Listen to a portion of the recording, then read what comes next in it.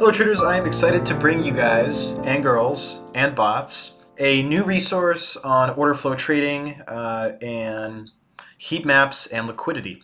So what we're going to be looking at today is the platform known as Tradinglite.com. And what coin we're looking at right here is Binance BNB USDT. Now the purpose of this video is not going to be looking at every single part of Tradinglite. I can do that in another video. We're just going to be looking for and screening for spoof orders and looking for really which way the market is trying to move, which way larger players are trying to influence the market to go.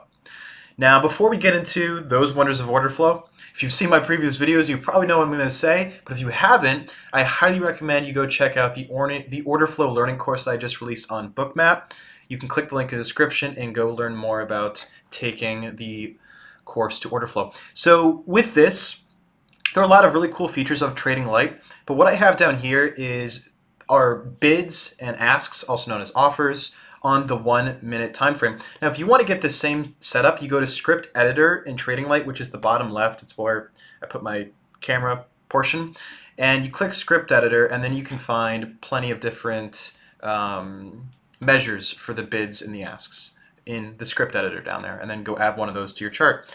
So what I want to look at today is let's look at the impact on spot exchanges. So we're not going to be looking at futures exchanges. We're going to be looking at spot exchanges, even though Binance is not exactly spot anymore, and really how spoofing has played out.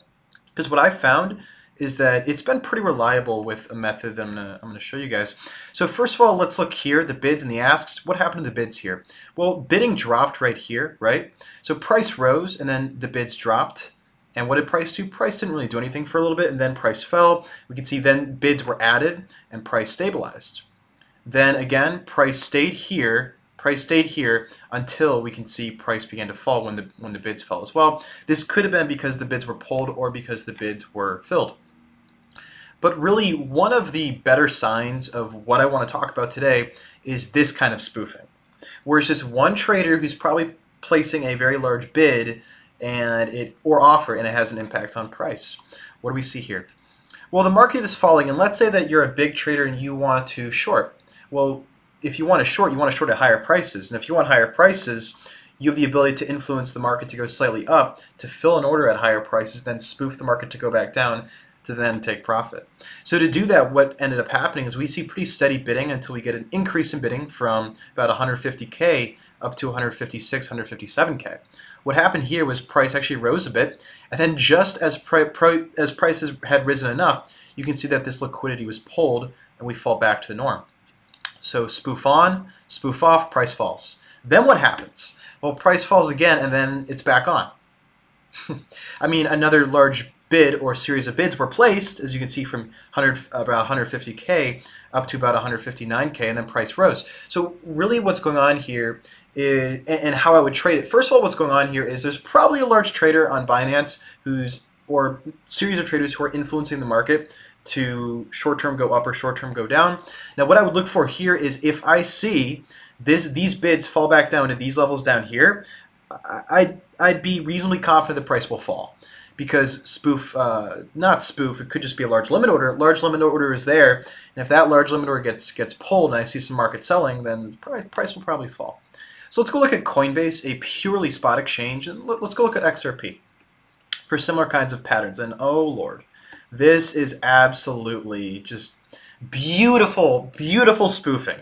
I mean, if you don't think that this is spoofing, I mean, argue your case, but this is like, this is hilarious. Okay, so we get a large bid placed here, guys, right? We have about 5 million bid, and then we go up to 7 million bid in the order book, and this tracks the whole order book, and price rises. Cool.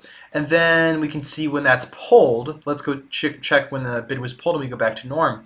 Bid was pulled here, and price falls a bit, and then the bid was added, and then price rises. Boom. Then the bid was pulled here. Price falls. So price falls doesn't really do much. It increases a bit, and then we can see the bid pulled, bid added, bid pulled, bid added. Probably this actually occurred because someone was trying to fill their order, either long or short, but potentially this is someone trying to go long. And then we can see, you can even see the bids here that are just being used to influence price in the way. This is beautiful. Look here. So then we get a large bid added, right guys? Right there, and price rises. But then look at the very second the bid was pulled, right here.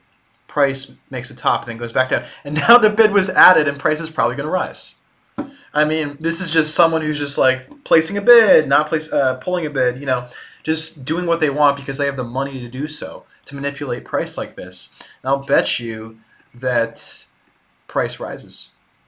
So, interesting. Let's go look at other coins. I actually haven't done my research yet on other coins' amount of spoofing too. Like Stellar, XLM, USD. You can see kind of the same thing happening. A large bid placed and then pulled, and then placed and then pulled, and you can see kind of similar pattern. Not beautiful there though, I have to be honest. How about BCH? Oh yeah. Oh, there it is.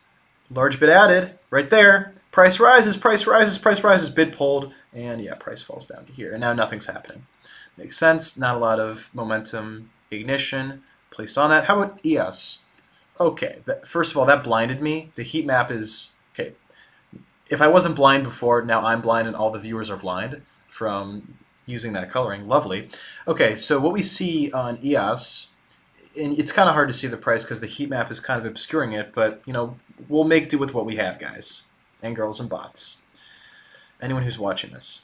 So actually we can see both bids and offers were reduced here, which is interesting, and then bids were added, but I'm not really seeing much of a pattern of spoofing. But I'm looking to see any examples that I can find of offer spoofing, where I see a large offer added, price falls, and then that large offer pulled, and price rises. So that someone probably could just fill their liquidity.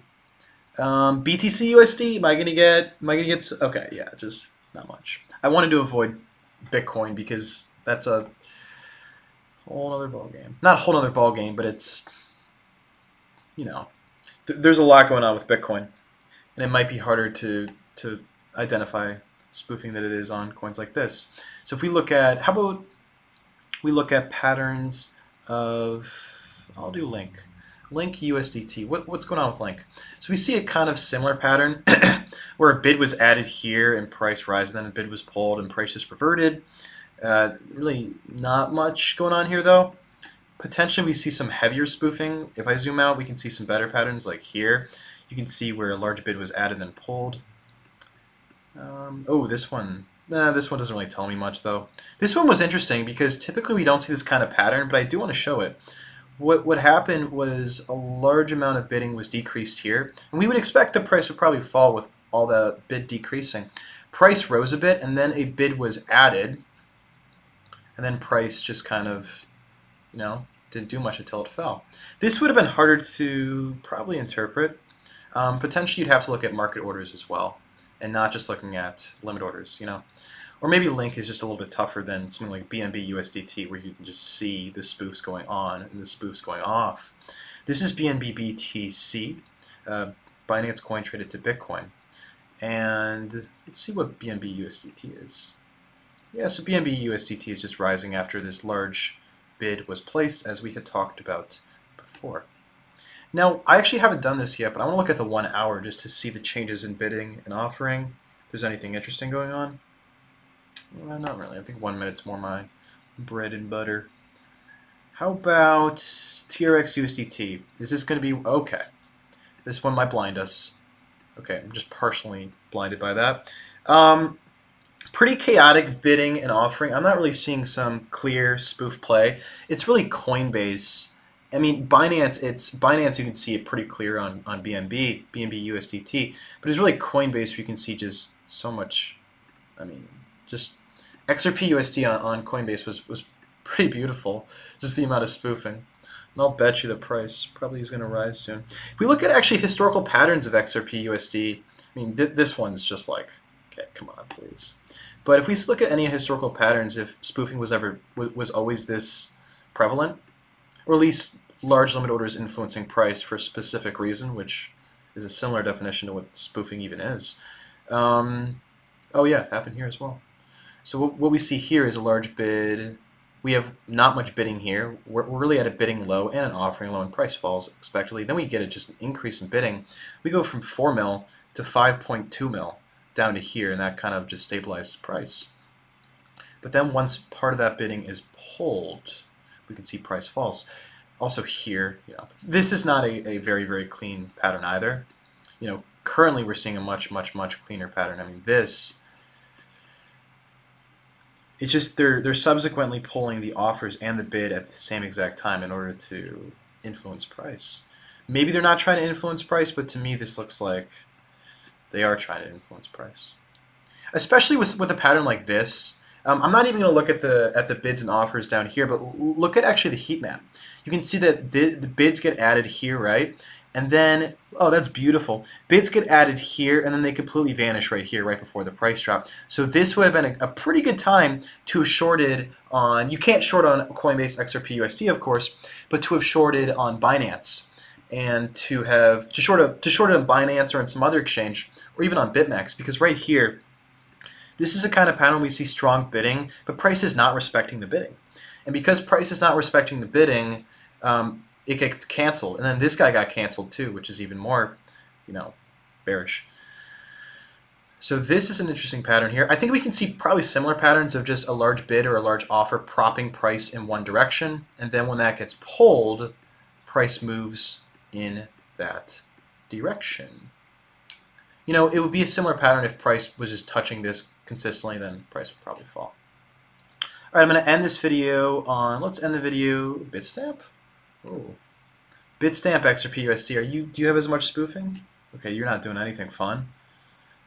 Bitstamp, how about LTC? How about good old Litecoin? Okay, what was this? We go from 9,440 LTC down to what, 6,000? What? Okay, that is interesting. Look at this, guys. All the bids just get reduced or filled, but probably reduced here. Yeah, that looks to be reduced because volume isn't that high. All the bids get reduced, then right when they get added, yeah, price rises. So that's potentially another. Oh, I am not going to let that one go unnoticed. Look, what are the offers doing? My lord. LTC on Bitstamp, do you see this? We just went from 6.7 K worth of LTC to 8.1. Is price going to fall? Because all these offers are just getting very, very strong. Is price going to fall soon? That'll be interesting. Keep an eye on, oh, now you're back to normal? Now you're not.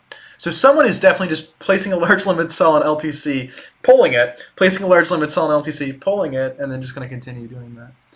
Okay, so like I had said, I am going to end my video on one of my favorite coins, which is BNB USDT, just to look at the heat map. Yeah, the heat map here is aggregated in a bit of a weird way.